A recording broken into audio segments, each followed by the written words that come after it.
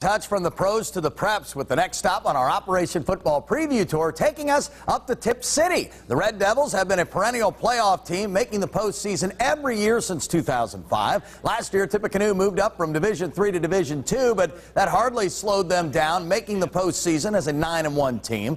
No doubt, Tipp will have another bullseye on their back this year, but you know what? That's just the way they like it.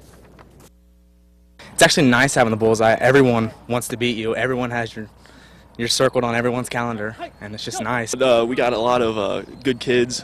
You know, they're not idiots. Like they don't do anything stupid like that. But they're just a fun group to be out here with, and I'm glad they're out here with me.